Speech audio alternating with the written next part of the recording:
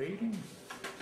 Okay, today we're interviewing Steve Pullen from Murphy, North Carolina, and the interviewer is Mike McGregor from the Grand Valley State University's Veterans Oral History Project. To begin, Steve, when and where were you born? I was born in Ramey Air Force Base, Puerto Rico. My father was an Air Force pilot, and as a result of that, we moved around all the time. Although I was born in Puerto Rico, we had assignments in Missouri, California, South Carolina, France, England, and then finally Homestead Air Force Base, which was my father's last assignment before he retired. What kind of planes did your dad fly? Dad flew fighters. He flew F-100s, and his tours in Vietnam or out of Thailand were F-105s. Okay, so he did fly in Vietnam. Oh yeah, he got 100 missions in the F-105, which he was very, very proud of. Okay, and where were you when you graduated from high school? Where were you living, in Homestead? I was living in Homestead, Florida, and we had just won the state 4A championship in football, and as a result of that, I got a scholarship to the University of Miami, where they were rebuilding the program. And what position did you play? I was a tight end. Tight end. Okay. And I found as soon as I got to Miami that I was probably good in high school. I probably had all the right qualifications to be a high school football player.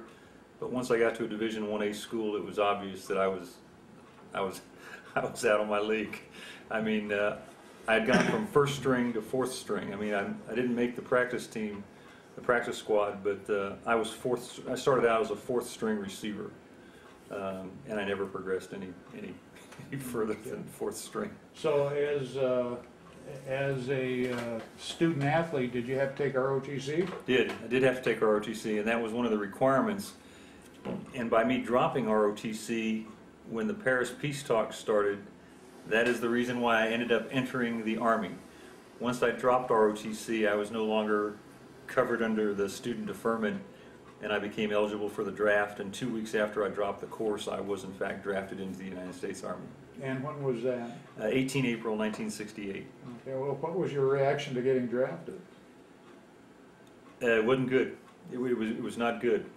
The year prior, a guy who I had played football with in high school had been killed in Vietnam, and that was my first experience where the Vietnam War. Even though my dad was doing 6 months at a time out of Thailand, that really wasn't. I really didn't have much connection with the war. But when that guy on the football team was killed, then the war came home to me, and yeah, I did not want to. I did not support the war. So when I got my draft notice to go into the United States Army, I was somewhat shocked, but I knew that my duty was to go because I was drafted, and so I decided that I would do as good as I possibly could. Okay, so you got drafted. Where did you do basic at? I took basic at Fort Jackson, South Carolina, and I took AIT at Fort Dix, New Jersey, and then I was selected for Officer Candidate School, and I took that at Fort Benning, Georgia. Your AIT was in what branch? Infantry. Infantry. So you went to Fort Dix for AIT, and made the OCS selection, and you went to OCS at Fort Benning. That's correct. How long was OCS for you? 23 weeks. Okay. And graduated on the 15th March of 1969. Went to Ranger School, Pathfinder School. I'd already gone to Airborne School, and I was still trying to go to additional schools when I found out about flight school. So I asked how long flight school was, and that was 9 months. So I figured the war would be over by the time I completed flight school. That was my plan. And then when I finished flight school, I was selected to go to Cobra Transition School, which was another month. So I figured, well, the war then has to be over. Well, when I finished Cobra school, I had orders to Vietnam. And when I got to Vietnam, I initially was going to the 1st Cavalry Division. In fact, they even sewn on this 1st Cav patch on my jungle fatigues. But then the day before I was supposed to ship out, a lieutenant by the name of Elsie, who ended up going to our unit, Crash Elsie. He and I were told to take off our first Cav patches and put on 101st patches because we were now going to the 101st. And so we arrived at a place called Fubai, and I wanted to go, because I was Cobra rated, I wanted to go to one of these ARA units, aerial rocket artillery. But Elsie, who was just a slick guy, said... A slick being... Yeah, it's Huey. Just a regular transport Huey for the... Yeah, but I don't talk bad about those guys because I wouldn't be here today without those Huey guys. I know what a slick You know what I'm saying? But I got you, somebody's sure. Yeah. hitting this and they had no idea. And so Tom Elsie said, how about a unit that has both slicks and Cobras? And I said, what kind of unit would that be? He says, Air Cavalry. I said, okay, sounds good to me. Yeah. So when the warrant officer looked at us and he says, I got some openings in the 2nd and 17th, Tom Elsie, I think that was his name, we called him Crash later because of his flying ability. I said, yeah, sure, we'll go. So we both came to B Troop, and when I walked in to the S1, handed him my folder and everything, he says, you're infantry. Well, everybody in the troop was armor. And me, to include my boss. But anyway, so when I got into the troop, they said, you're infantry, you're airborne, you're ranger. How would you like to have the aero rifle platoon? I'm thinking, hey, yeah, I'm just a brand new guy. Yeah, I'll take a platoon, I'll be a platoon leader. I had no idea what that meant, aero rifle platoon. I just heard that I'll be the platoon leader and that would be it. So you were a trained Cobra pilot. I was a trained Cobra pilot, Cobra certified. Okay. But when I got down to the troop, Major Larkin, who was our troop commander, said, you can make your greatest impact as the aero rifle platoon leader. No, I couldn't argue with the armor major. So I was introduced to my 1811 Bravos. There was not a helicopter in the entire platoon. He had all the helicopters. So I found out from Sergeant Ard, who was the platoon sergeant, that this was now my organization, my 18 men. I went back to the S1 to remind him that I was Cobra rated, and he reminded me that they had a surplus of Cobra pilots in the troop. There was a lot of guys Cobra rated that weren't flying Cobras, and they were captains, and that being at the lower end of the rank scale, the captains would get those Cobra slots before I did. And they suggested that I go back down to the platoon and enjoy my time there. And so that began, well, May, June, July, August, September, 5 months as the rifle platoon leader. And I was always told that I would only have it for 30 days at a time. But we had changes of troop commanders fairly frequently. Larkin lasted... Not long. Not long. Yeah, so I kept having this position. So as a new troop leader would come in, he would say, I'm not making any personnel changes right now. We'll relook at it in 30 days. Well, during that time, I had some really tremendous experiences as the rifle platoon leader. And most of them really resulted in this Battle of Ripcord. This was kind of the critical time for us. Although John Yearwood, who's sitting beside me, one of the significant things we did was we captured a 37mm anti-aircraft gun in the Ashaw Valley. I mean, we actually captured it. Now, John wanted to get the entire gun back, but we found that the weight of it exceeded the lift capability of the Huey, so we made it smaller and smaller and smaller. And if you know, Mike, what a 37mm looks like, initially we took off the wheels, then we took out the outer frame. We only brought out the barrel. Okay. I mean, they couldn't get the lift. the Huey guys couldn't lift it. But I think my most memorable occasion as a rifle platoon leader, and I had several, but what I put in my log, the most significant thing is during the Battle of Ripcord, a Huey was shot down supporting one of the companies that were trying to keep the high ground that the North Vietnamese were trying desperately to take.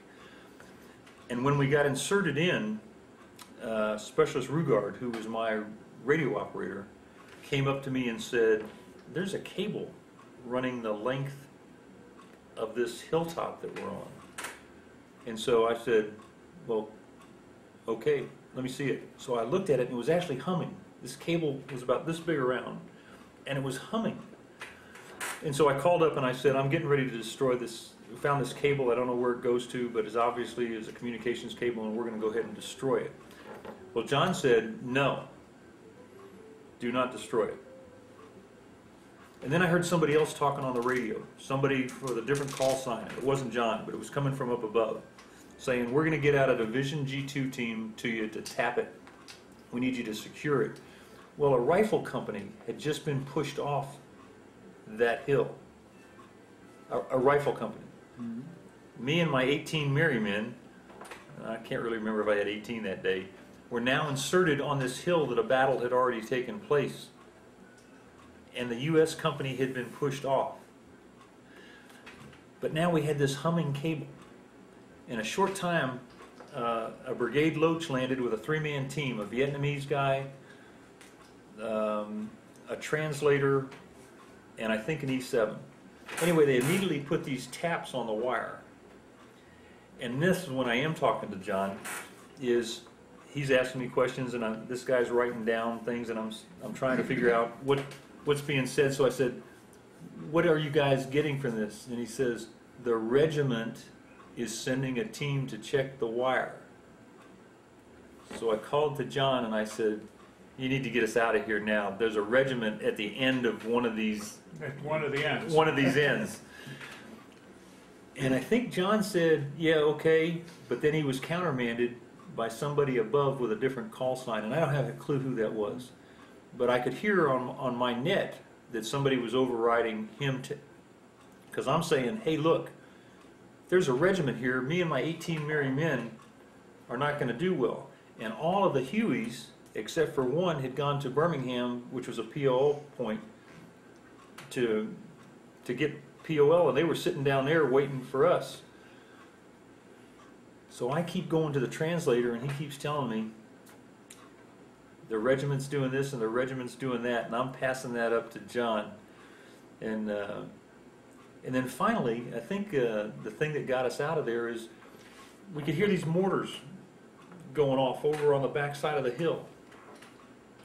And they were impacting on Ripcord. We could actually see the rounds, the explosions on Ripcord. And so we knew that the North Vietnamese were around where we were at. I mean, we could hear the thunk of the mortar. And then finally, when the translator said that the team was coming up, the regiment was sending up a team to do a wire check, we were able to be pulled out. And as the last Huey was pulling us out, the North Vietnamese team came into view, and we actually saw them as we flew over. They were looking up as the last Huey took off, because I always went in on the first one and I always came out on the last one. How big was the team? I think about like three guys? people. Yeah. They didn't fire, they just looked up at us as the last bird took off. And so that was a memorable occasion. And the second Well, thing. do you know what happened to the cable afterward then? Or were, We shot it up before we moved off. We shot it up and we brought up. Now this is an interesting thing, and I don't know who did this, but someone said bring back a piece of the cable. So you took a section So of we it? took a section of the cable, and we ended up giving it to a guy who's downstairs right now, Fred Spaulding, who was the S3 of the 3rd Brigade. Right. And he remembers us walking in. Now, we both went to Evans and handed the cable to Captain Fred Spaulding, who then took it to Colonel Harrison, who was the brigade commander. And so that was a significant event, because that was the first time I'd ever been involved in securing something of that stature, because it must have been important. I mean, we were tapping the line of the regiment. And then Fred, when I talked to him today, was saying that there was a regiment on both ends of that line. So once he told me that, I said, it's better I didn't know that at that time. You were a nutcracker. And then the second thing that happened to me as the aero rifle platoon leader is we had recovered a number of dead air crew members. That was one of our tasks. Really sad tasks. But one day we got alerted that one of our helicopters, a scout, had been shot down. Captain Terry Atkinson, with a ranger team on board. They were trying to do an insert, actually in support of the Ripcord operation, but he hit a tree with the main rotor blade, and anyway, they crashed. Well, we repelled in, but we didn't realize that the group that shot down or caused Captain Atkinson to crash was still around the LZ. So we came in with these 4 slicks. We got the first 2 slicks in when all the fire opened up, and the other 2 slicks had to break off. So now we had 11 guys on the ground, and they couldn't get anybody else into us. But we secured Captain Atkinson and the 2 Rangers, one of who was because he was flying cover for me that day, and we got them out. But now the pressure around the LZ got bad. Once we got the air crew out and the two Rangers, then we had a fight. I mean, we really had a fight around this. I'm not really sure what it was. It may have been a bomb crater. I'll be honest with you, I don't know what it was, but it was a hole cut out of the trees. And It seemed like it had grass on the ground there. it did have grass, You know. but it was, it wasn't a natural. It may have been an old crater that grew. Yeah, it could have been, something Mike. that Could have been. foliage grew over or something. Anyway, we got out the air crew, and now they started to get tight, and so all the gunships were firing. I mean, I was calling in all kinds of fire, and they seemed to pull back. The North Vietnamese seemed to pull back, and when they did that, the Charlie Troop birds came in and they pulled us out on ladders, and so we came out hanging on ladders out of that LZ, and then they took us down to Birmingham, and then they lowered us to the ground, and then we all got inside the birds, and it was good. I think everybody but 2 were wounded. None seriously, but shrapnel and stuff like that, and put in a lot of guys for awards, because that was the only gunfight that I ever really got into, was that gunfight, and that was so close that you could see the helmets through the trees, them looking at us, us looking at them. I mean, it was just like kind of in the movies, and I really thought that was it. But what I always knew is the Cav guys would come get us. Mm-hmm. They were not going to leave us there. And I had Mike overhead, flying overhead. They wouldn't leave us. I mean, as bad as it got, and it was bad, I never ever thought for a moment that they would leave us there. So I think you owed me money too. I might, I might. But the point of that was the spirit of the Air Cav. I mean, because we did some amazing things. We went, but I always knew that whenever I was on the ground that these guys would bust their hump to come get me. And one time later, when I was shot down as a scout pilot, Mike Letica defied the CNC bird, saying, I'm not going to lose another bird, pull out, pull back. He turned the radio off and came in and landed. The bird got all shot up and everything. He got a letter of reprimand. But the thing was, my observer and I were on his bird. He got you out. Right. He got us out, and I mean, that was the kind of guy that we were. I mean, there was no rank.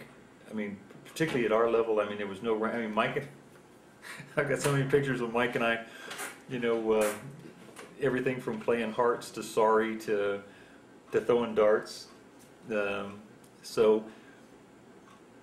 regardless of the mission, and we had some very difficult missions because our mission was reconnaissance, I always felt, even if I repelled in, that these guys got wounded. I'm not sure we ever lost anybody getting us out, that I can remember, but several aircrew members were wounded trying to get us out. And that, I felt that that was the thing that bonded us. I always thought, regardless of the cost, these guys will come get us. That's just the way it is. Yeah, could you expand on the mission of your rifle platoon? Yeah. Just generally, what was the mission? Our mission Where did you initially was stand in the structure? yeah. Our primary mission was reconnaissance. When the scouts would find something and they would engage a target, we would be inserted, normally if there were bodies or a weapon system, to police up the battlefield. The North Vietnamese always had their shirts, they always had a laundry mark underneath their pockets, so you could always track that laundry mark to the division that they belonged to. And in our area, we knew that we had the 325B division, so we were always trying to identify the regiments, where the regiments were. So a lot of our missions were reconnaissance. Then our secondary mission was aircraft recovery. And then the saddest part, I think, was aircrew or ranger recovery. We lost a ranger team Kansas. All 5 members were killed on the team, and John put us in. This would have been in May of 1970. The entire ranger team was killed, and our mission was to recover those. So reconnaissance, aircraft recovery, and then body recovery. And is that about right, you think? Yeah, yeah. I mean, that's from The aircraft were always rigged for repel. Many of them of the LCs were repel. Yeah, we repelled several times to get into to crashed aircraft sites. And that was always an exciting thing, hanging out on the skids there, you know, waiting for the signal from the rappel master to tell you to leave, and it might be 100-foot rappel, and you wondered if the rope would go all the way to the, you know what I'm saying, as the rope all, because the guys are sitting there, especially when you start taking fire and you're on there, and you know the pilot's going up and down, and you're looking at that rope kind of go off the. Yeah. And then the other thing that always bothered me was coming out on a ladder was it took tremendous courage for those slick pilots to be able to lift straight up when you've got a ladder underneath of you, and they've got to clear those 80, 100-foot trees before they can go through transitional lift. My worst fear was always being drugged through the trees, and it never ever happened, which speaks to the quality of the guys that I flew with.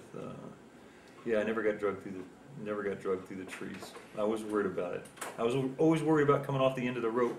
But once again, these guys were the greatest, and they always got us in. Okay, so how long were you the platoon leader of the platoon? Almost 6 months. Okay, then what were you assigned to? Well, that's an interesting story too. I was promised to go to the gun platoon as I was Cobra rated, and so when I finally was able to turn over the platoon, I had gone up to the platoon, the gun platoon leader, and I said, "Hey, Here I am. I'm ready to join the gun platoon and move up into the high rent district." These guys will understand that, but we lived on a hill, and the Cobra pilots and the slick pilots lived up here, and the scout pilots and the blue pilots and the blues lived down here. So they would throw rocks at us and shoot their pin flares at us from this high position. So, and when the rain would come, it would always come down the hill and then over to our hooch. And the other thing was the troop trash dump was right in front of our hooch. The troop trash dump. And sometimes it didn't get empty. And also we had the officer latrines on the other side of our hooch.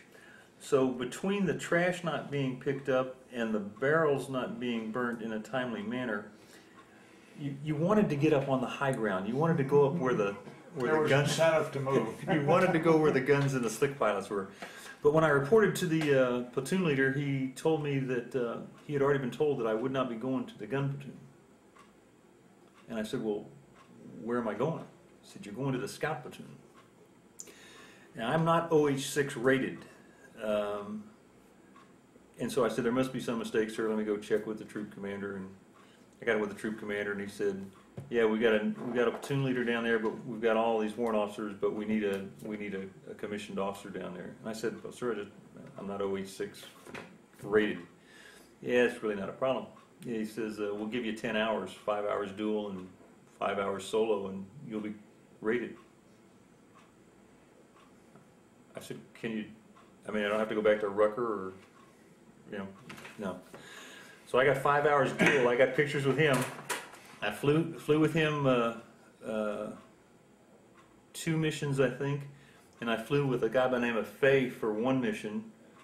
That gave me my 5 hours of dual, and then I spent 5 hours doing a traffic pattern solo, just flying Just around the base? 2 hours at a time, refuel, 2 hours at a time. Then I had to do 1 hour. I think I had to do. Did you have to do a night? Did you have to do any? Do you remember anything? Can't find I it. don't think so. Okay. So I got my. Last night was the last one. Okay. So I got those 10 hours, and now I'm in the scout platoon. I'm not wild about this assignment because I picked up Captain Sensing. He had been shot down and killed. Lieutenant Hovey. He had been shot down and killed. I'd picked up W. Davis. He was not killed, but I had picked up a number of the scout pilots' aircraft that were no longer able to fly back to the When base. you were in a rifle platoon. Right. Yeah. So I had good experience with these scout guys. These guys are crazy. I mean, these guys are absolutely crazy. So I was not wild about this because they talked about death all the time. We had this guy by the name of Donnelly who was a great scout pilot, but he was convinced that he was already dead. And he told me, I said, how do you do this scout stuff? He says, you just need to say, I am dead. And that's all there is to it. Then you don't have to worry about anything else. And so I'm looking at this young man and I'm looking in his eyes, and those are dead eyes. This man is dead. And then Davis told me, who was an older guy, he had already done a tour in Vietnam and gone to flight school and come back, and he says, you need to get out of this. This scout stuff is bad. Well, everything they said was true. It was bad. In the time that I flew scouts, we had Hale, Robertson, Urquhart. These are complete crews killed. Hale, then I moved up to Alpha Troop during Lam Son 719 with a guy by the name of John Hendricks, who we all flew with. And we went up there because all of their scouts had been shot down in support of Lam Son 719. So when John Hendricks and I reported to Alpha Troop, there was an empty room there except for a couple guys who'd gotten some minor wounds. And luckily somebody made a decision that Loaches wouldn't anymore go into Laos. But for the first 4 or 5 days, we were flying regular pink teams, which is a Cobra and a Loach in Laos. And the Cobras had to fly as low as the Loaches, so you really had no top cover. Because if you got up to a certain level, the 23 millimeter guns or the 37 millimeter guns or the 51s were nailing the Cobras. The Cobras were losing more than the Scouts, so the Cobras had to come down low, and once that happened, you had no gun cover. And our squadron always flew a Loach and a Cobra. A lot of the Southern guys flew 2 Loaches together. We just never had the people to be able to do those kinds of missions. And you might know why, John, we didn't, I mean, you might know as an ops guy why we flew a Snake and a Loach versus 2 Loaches like the guys in the South. Did you know, Mike? It was the high threat environment we were in. I mean, each troop had, for instance, Charlie Troop didn't fly with miniguns. I didn't know that. Much of the time. Mm-hmm. You know, they flew with the reserver and the crew chief, had 260s hanging out. So I got you. I guess we all. Bait, that's all. And sometimes we flew with a red team too, two Yeah. Cobras, they had to be red. So what was the mission of the scout unit? Our mission was truly to find and mark the enemy position. Indeed. I mean, that was it. And each of us had our own different techniques. There were some guys that flew fast. There were some guys that flew slow. This one lieutenant we lost, I'm sure we lost him because we used to call him Hover. His last name doesn't matter, but hover used to be the first part of it, because when he would find something, he would come over and hover above it. That was not good. That was a technique, but not one that we.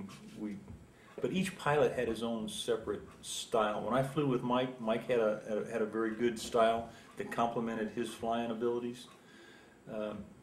I was not a good pilot. I mean, I was at the bottom of my class in flight school. I think I was the last one to solo. But I could find things. I could see things. So they used to call me, kind of not good, but they called me magnet ass. Because a lot of times I would go out, but I wouldn't come back. And airplanes always took a lot of hits, and I was very fortunate that I had one observer wounded in the time that I flew scouts. But a number of airplanes were no longer flyable after I flew them, probably because of my scouting technique. Whereas Mike would be very successful, I tended to be, my reaction time was probably less than Mike's, and therefore that gave a good sight picture on the aircraft that I was flying at that particular day. So whether it be, I think it's safe to say that the term magnet ass, although I think that pretty much describes my flying ability. So I flew those for the 6 months, and then our platoon leader was worried because we didn't have any scout pilots. So he asked me if I would take an additional 60 days, and I said, yeah, I would do that. And so I did an additional 60 days because we only had like three scout pilots. We had a number of people who'd come to the platoon, but when we lost those 3 teams very quickly, they went to fly other aircraft. So that kind of wound up my That was your my tour, first tour. Your first tour. Then you came home, and what did you do then? I went to Fort Bragg, where I was a rifle company commander. Now, this time you were a captain? I was a captain. At that time, you made captain in 2 years. If you paid your club bill. If you paid your club bill.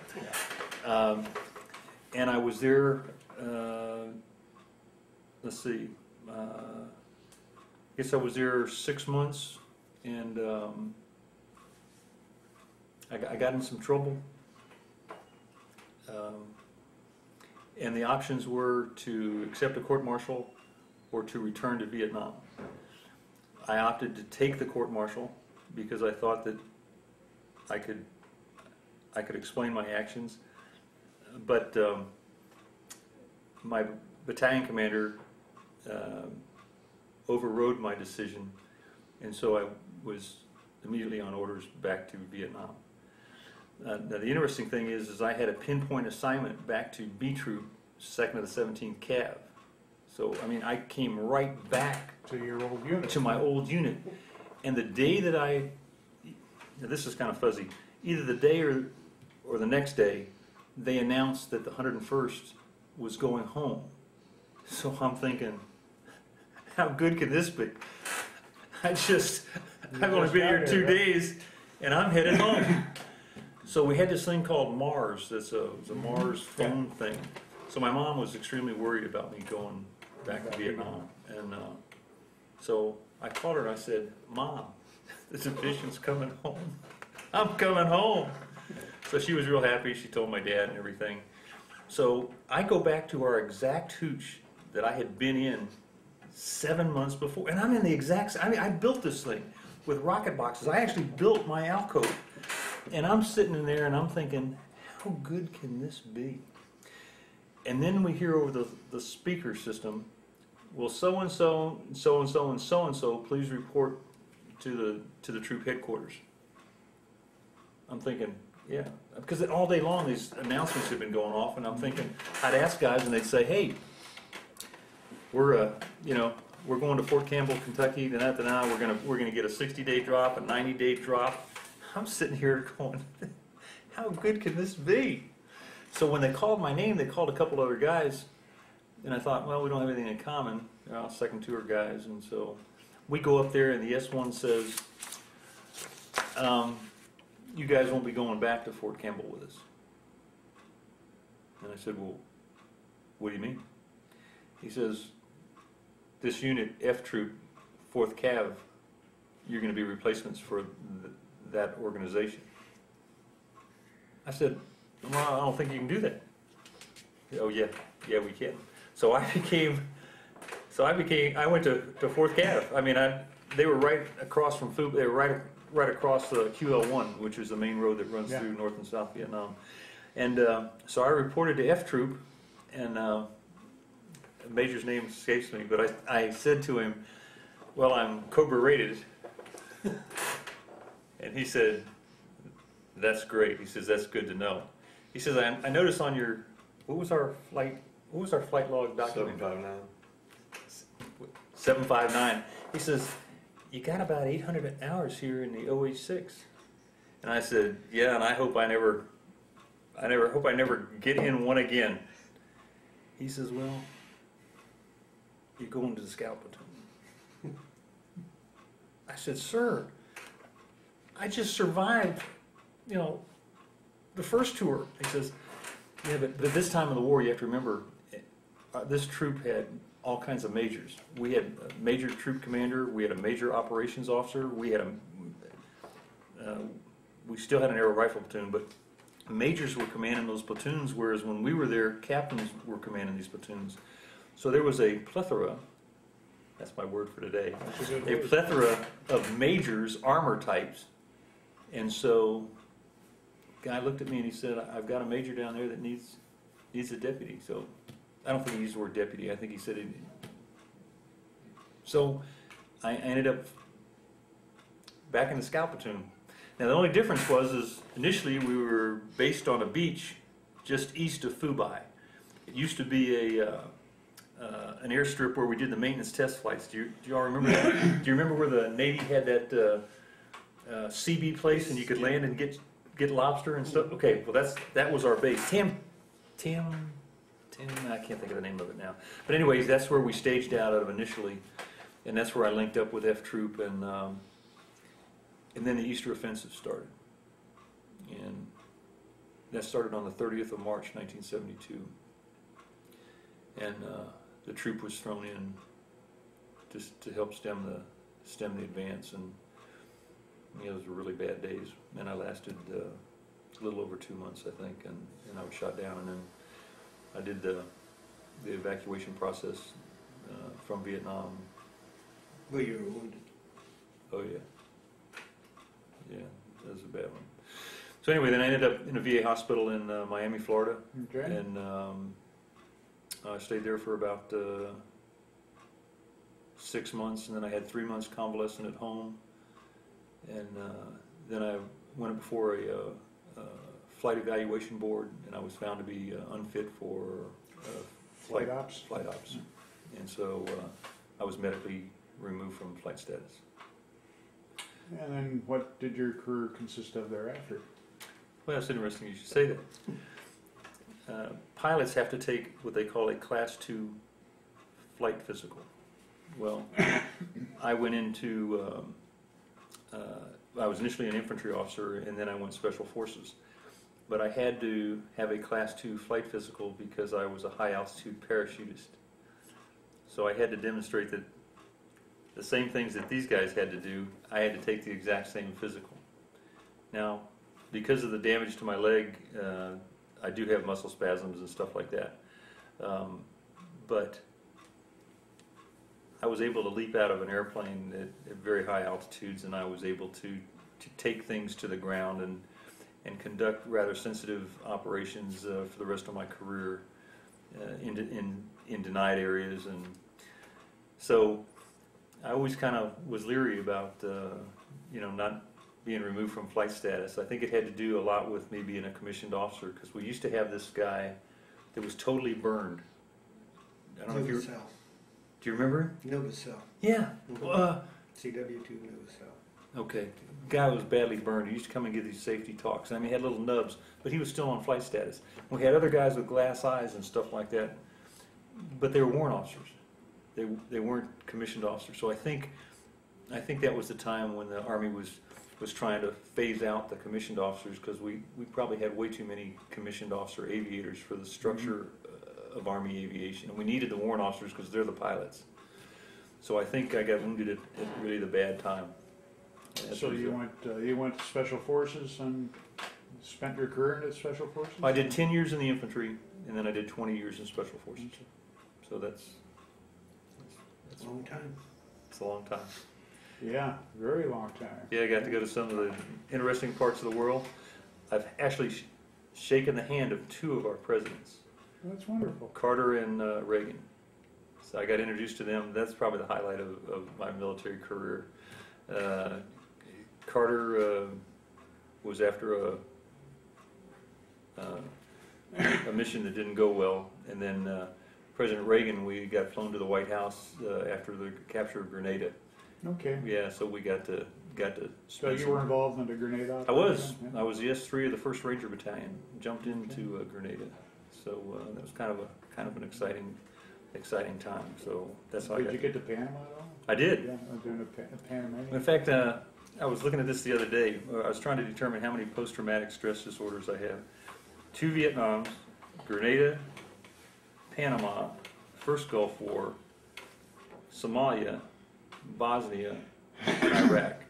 So I might have 7 post-traumatic stress disorders that I could snap at any given time. You know, I started to have nervous twitches and looking around. So yeah. So, Oh, you saw a lot of activity in basically Special Forces most of the time then. Special Forces or Rangers. Yeah, Rangers. Yeah, I saw my share. I know a lot of guys who saw more. Can I ask you a question? Sure. Why did you go that career track as opposed to something else? I'll be honest with you, when I was in the hospital, guys came to visit me. Guys that I had served with. Some of them came from across the country. I think when I got hurt, I didn't want to live anymore. I mean, I was badly burned and had a gunshot wound, and I think I wanted to just go away. And guys wouldn't let me do that. And some guys were in worse condition than I was. I mean, amputees, guys horribly disfigured, but they wouldn't let me give up. And I looked around and I said, this is the kind of guys I want to be with. You know what I'm saying? I'm saying, here's a guy with half an arm telling me, hey, you can do this. Suck it up. You know, tighten up your rucksack straps, you big wuss. You know, and so the VA hospital is a bad place to be, I got to tell you. Yeah. But these guys, and then guys I flew with, came to see me in the hospital. And I don't know if my mom called them and told them that I was going bad. I don't know. But the point was, I said to myself, because I loved being in our unit. I mean, that was my first unit. And I had forgotten about what it was like, that camaraderie, until I was in the hospital and I had time to think about it. And I'm thinking, you know, these are the best guys I'll ever know. I mean, I've known these guys for 40 plus years. I mean, so I think Longer that's. than our wives. Well, yeah, we've gone through. I've gone through 2. So when you ask that question, I think it's because of them. What does Shakespeare say? We few, we happy few, we band Band of of brothers. Yeah, I think that's true, Mike. I know. Yeah. In fact, St. Christmas Day is coming up. in a Yeah, that's couple, exactly 3 right. days, Yeah. So it's because of them that I stayed in the military, and I never regretted a single day of it. There was good days, and of course there was always some bad days, but being with these guys, I mean, these are my brothers. You were with the warriors and not the bureaucrats. Yeah. I'm with centurions. You know what I'm saying? Yeah. These guys are warriors. Yeah. And so I feel comfortable being with them. Now, we can't, even though we've gone through wives and all that stuff, and I have a bond with these guys that cannot be broken. I know exactly what You know what I'm saying? So if they asked me to do something and it was in my power, I would do it. I would drop whatever I'm doing to be with them, because that's what they would do for me. So for me, the Army, and once I became a contractor, it broke my heart to be with guys that had no longer had a heart, that no longer would display the courage that you needed to be able to do sensitive things. I mean, I never ever got the feeling that I got with these guys. So That's a long answer, but it's because of them that I did what I did. Well, hey, thank you for the interview. And thank you for your service. Thank you, Mike. Let me shut the camera off now. I'll tell you a funny story about